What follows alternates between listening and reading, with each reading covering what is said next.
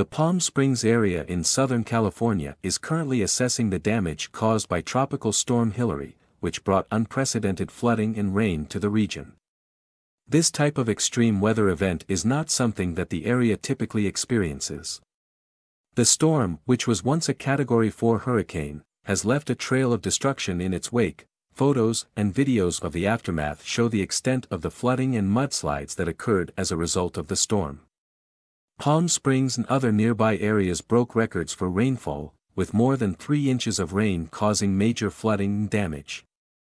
The storm has led to road closures, school cancellations, and power outages in the affected areas. Tropical Storm Hilary also impacted Mexico's Baja California, bringing torrential rains to the region. The storm has since moved on from California, but it continues to pose a threat to Oregon and Idaho. Like, share, and subscribe to our YouTube channel.